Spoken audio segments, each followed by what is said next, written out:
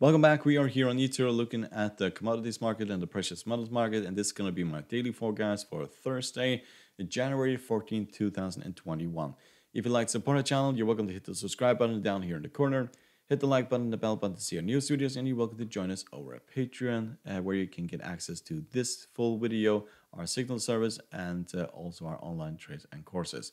So we'll start by looking at the US dollar index, and as you can see, we have rallied quite a bit. We're trading above the 20 exponential moving average. However, we're not making higher highs here. We're actually going lower and lower, and it is almost a certainty that we are going to turn around here, head towards these lower levels. So 89.15, that is the previous lows here, and that is most likely where we are going. If we break the 20 moving average here in the Bollinger Band, then we are going all the way down to those levels. Technical indicators are still fairly bullish at this point, but I don't expect a rally up towards the 50 moving average. I don't even expect a rally up toward the top of the Bollinger Band. So this has been a nightmare for many commodities, also currency pairs and so on. Stock market and indices have not been as effective by this appreciation of the US dollar index. But precious metals, commodities, and also currency pairs have been very much effective by this move.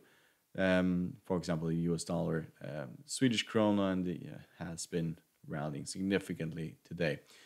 But I expect a pullback towards these lower levels, and that will see the most commodities and also precious metals will rally in the next few trading days. So let's look at oil. So as you can see, we went all the way up to $53.91 before we pull back. And at this point, if we see another red candlestick underneath here tomorrow, that is a massive warning sign for oil that we are going to drop towards the bottom here, roughly $50. That's where buyers will most likely come back in, and also we're going to hit the 20 exponential moving average. If you look at technical indicators, we are overbought here. The CCI and stochastic and MACD, all of them are turning around.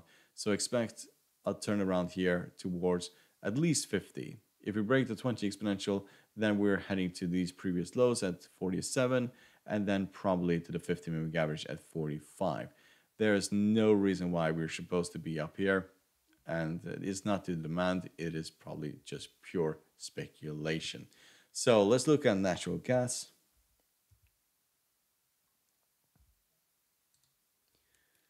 And as you can see, we have been back and forwards in natural gas, and it's just more of the same.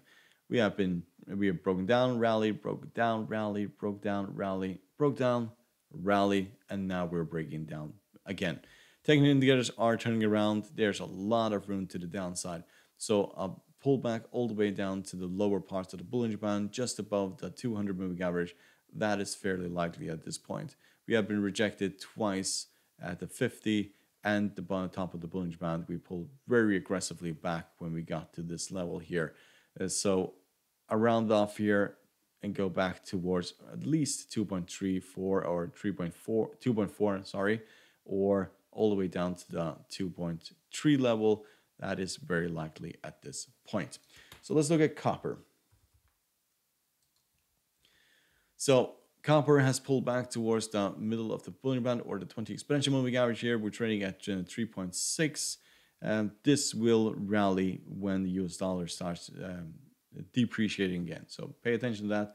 We may hit the 20 exponential first, roughly 3.57, and then rally up towards the top of the Bollinger Band at the 3.69. Technical indicators are very negative for this for copper, so we'll probably have some downside before we go up. So let's look at gold. So US dollar has been appreciating, and that has a weigh in on gold. So we have fallen down to 1834, At this point, we're trading just above the 200 moving average, and I don't think that we are going to break the 200 moving average. I think that we are going to turn around here. You can see the stochastic is across the signal line. That is probably the only very good news that you have. So this will be supportive, and this is showing that momentum is going to change to the upside. CCI is still bearish, MACD, the RSI is flat, and the MACD is basically bearish at this point. But I think that I do favor the upside to the downside. I don't really see this dropping all the way to 1800, no, and definitely not to 1700. This is just going to be a continuation of this move. We have a line here, get rid of the Bollinger Band, and we have our line here. And what we are seeing is that we hit the bottom of this range and we hit the top of this range, and usually we are just going to zigzag in between this area here until we break out to the upside, because I do favor the upside to the downside, and therefore I am not very concerned that we are going to break significantly down from here. I think that we're heading up towards around 1938 before we have a pullback towards roughly this area here, which 1861. So there's going to be a lot of choppiness here, but we are most likely going to rally from here. So let's look at silver. So very similar here. The 50 moving average is basically the bottom here. Compared to 200 moving average in gold, we, well, it is kind of trading sideways. I would, if you look at it, this is where we are trading. And at this point, we are basically right in the middle. So it's one of the reasons why I just stay away from silver. We're not at this bottom here. If we were to fall towards the bottom where we have tested 3 lines here, is also where the 200 moving average is, then yes, that is a major buying opportunity. And if we were to get to the top here, it will most likely we get rejected and then you could sell it, but we are basically right here in the middle of things. If we break above the 20 exponential, then we rally to these highs, 27.86, break below the 50, opens the door to the 200 moving average of roughly $22. So let's look at platinum. So we have rallied significantly today, and we're trading at 1096.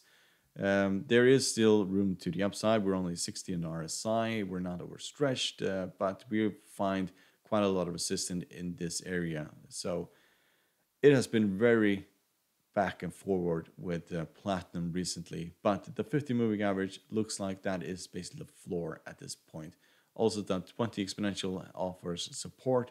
So pullbacks towards the 20, definitely the 50, that is your buying opportunity. It has gone at this point. There's no reason to enter this. If we have a pullback towards the 20, then yes, that is possible.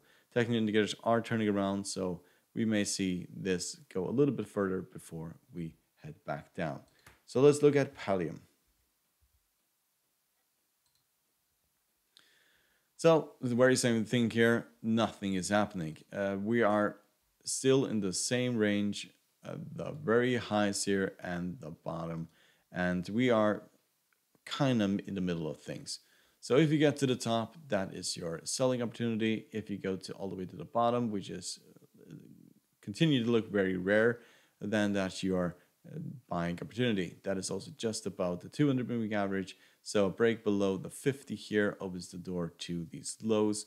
But at this point, we are technically in the middle of nowhere. Rally from here is a short-term trade to these highs of 2.5. Technical indicators are flat. Yeah, basically flat, all of them. So I like trading the edges, not trading the middle, not at all. So I hope you find this helpful. You're welcome to support our channel by subscribing, hit the like button and the bell button to see our newest videos, and you're welcome to join us at our Patreon if you want access to this full video. Good luck and thank you very much.